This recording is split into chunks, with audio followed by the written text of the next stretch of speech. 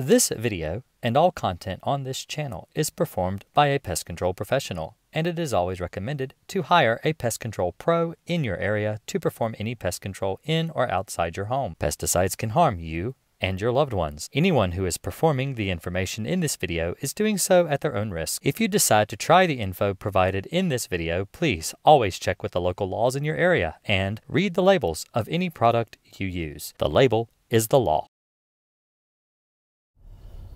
Hey everybody, this is Jason Akers again with Green Acres Pest Control, and today I want to talk about how to get rid of cockroaches in your electronic devices. So this is a question I get asked a lot with all of my cockroach videos that I have up. I've got several on how to get rid of roaches, and this is a question that continues to be brought up all the time. So if you like the video, give me a thumbs up. If you really like it, consider subscribing to the channel.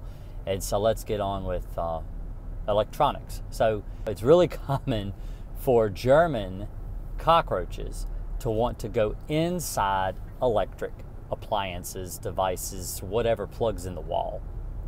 Another reason why those little sonar things that you're supposed to plug into your wall outlets don't work. A lot of times I unplug those things out of the wall and actually find roaches living in them because they plug in. They like the heat they generate, and they're actually attracted to electromagnetic pulses. So they like to plug anything it plugs in the wall. If you plug in an adapter for a cell phone, a lot of times roaches will go up behind the adapter, especially if it's one that's not removed from the wall. Like you're like, well, this is where I'm going to plug my phone in the kitchen, or this is where I plug the phone in beside my bed, and you just leave your your adapter part, the part you plug your USB in, you leave that plugged into the wall all the time. Roaches will actually start living behind those too. They live inside refrigerator motors. They like to get into microwave ovens, toaster ovens. They like to get into internet routers.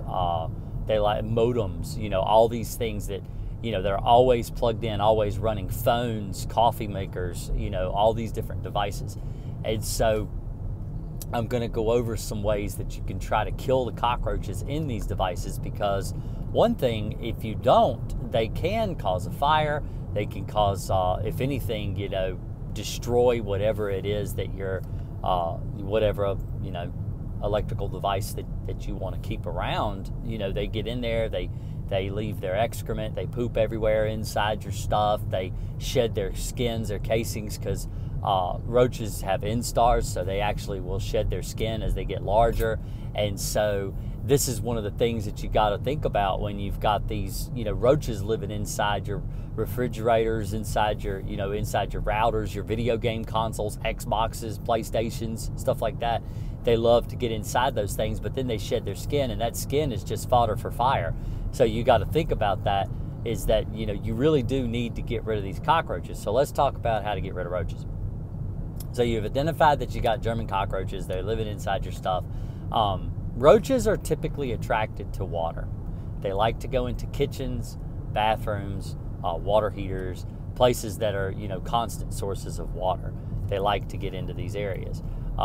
They don't typically go in bedrooms. They don't usually go into living rooms or anywhere like that. And so you don't usually have to worry about them in those rooms, except when you have things plugged in. So what I usually recommend people do is, what you want to do is you want to get a bait. So there's lots of different baits on the market for German cockroaches. In my business, I prefer Advion and Vendetta Nitro. Now, Vendetta, one of the reasons I like Vendetta is because it has an IGR, which is called an insect growth regulator, built right into the bait. And what that does is it can cause the baby roaches, the adult roaches that are born out of the egg, the ones that hatch, it can cause them to have a birth defect that will render them sterile. And so basically it's birth control for cockroaches. It does work. I've used it a lot. They work a lot. I actually recommend it all the time. So you get your roach bait. So where do you put it? Well, one of the things I see people do all the time that's absolutely wrong, you don't do this, is they'll take that stuff, and it comes in like a syringe, like a plastic syringe with a little metal tip on the end. Sometimes it's a plastic tip. It just depends on, you know, your manufacturer.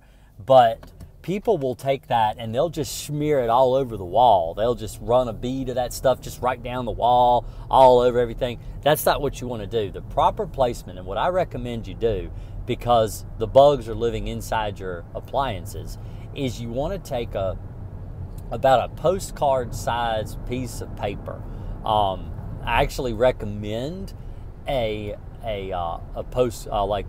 piece of index card. So like an index card. If you take an index card, fold it lengthwise, you know, so it's nice and long and slender, and put a couple of drops of bait, like about the pea size amount is all you need. You don't need a lot. You don't need to just smear it all over the wall, you know, or all over that piece of paper. We're not making a peanut butter sandwich.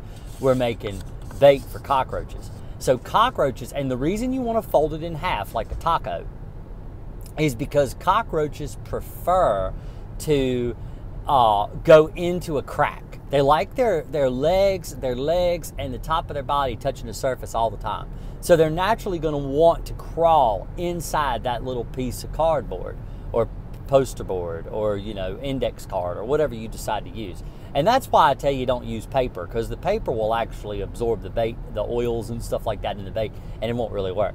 You want to use something like an index card, something that's more heavy duty and won't absorb the bait. And so you fold that, you put a little bit right in the crack, right in the little crack of it, and you can even use a business card if those are handy, if you've got, you know, something like that. And you fold it over lengthwise and you slide it up underneath your PlayStation or underneath your refrigerator or your coffee machine. All right, now some coffee machines may not work that way because they may have a burner on the bottom and it may get too hot and cause a fire. So don't, you know, make sure your appliances aren't going to catch anything you put up underneath it, especially a piece of paper on fire. But this works really well. You want to make sure that you keep the bait up away from children and pets, because you don't want them to be exposed to a pesticide. So, you know, a dog or a cat or something might come along and start chewing on that little piece of paper if they can get a hold of it. That's why you want to put it up underneath your PlayStation, underneath your Xbox, under your internet router, you know, where nothing's really going to get to it except the cockroaches that are living inside that device. Now, the reason this works is because cockroaches aren't going to be able to get food from inside your router. They're not going to be able to get fed. They're going to have to come out to feed, and you've put the food right where the cockroaches live. So they'll come out, they'll crawl along, they'll find it, they'll eat it, and they'll die. You want to refill this bait as needed, sometimes more often, but usually I tell people at least once every 2 weeks you want to go in and refresh it, throw away the old piece of paper and put brand new stuff in. Roaches like fresh food just like you like fresh food. So baits are actually, like I said, there's got oils and proteins and stuff like that in them, and they will actually go bad. They will rot. And so you don't want to leave them in there for too long, especially with the heat constantly being blown out of your refrigerator or your Xbox or something like that. It's going to cook the bait, and it's going to make the bait unedible for the cockroaches. So you want to make sure that you replace your bait about once every 2 weeks, throw the piece of paper away, and put a brand new one down. This will help. This will help kill the roaches in your appliances. But this is not the end-all solution, because roaches don't just come for your appliance. They come from the inside of the house. They're actually living in your home, or they wouldn't have found the appliances to live in the first place. So like I said at the beginning of the video, roaches are attracted to bathrooms, kitchens. They like water. So what you want to do is you want to apply a residual pesticide around your cracks and crevices, baseboards, and behind your, like, you know, like you've pulled your refrigerator out to put this little index card underneath it. But take and treat around the baseboards behind the refrigerator too. Treat the cracks and where the cabinets attached to the wall, underneath any lips of any countertops, places like that. And make sure you treat all around the baseboards throughout the entire house, so that no matter where the roaches are coming from, they can't get back in your appliances and they die. You need to eliminate the cockroach infestation in your entire home, not just in the electrical devices that you own. So I've got other videos on the subject of getting rid of cockroaches, how to, you know, get rid of cockroaches. So be sure to follow me. Be sure to like the channel, thumbs up, hit the notification bell, And hopefully this video has been effective in explaining to you how to get rid of cockroaches inside your electric devices. If you need any questions at all, don't hesitate to leave a comment below. I read every one of my comments, and I'm live every Thursday night, live stream, and so I can hang out with you and we can go over, you know, how to get rid of cockroaches or bed bugs or whatever it is you're having problems with. So hopefully this video has been beneficial, and like I said, have a good day. Appreciate it. And like the channel, subscribe, and hit the notification bell. Y'all have a good one, and I'll talk to you next time.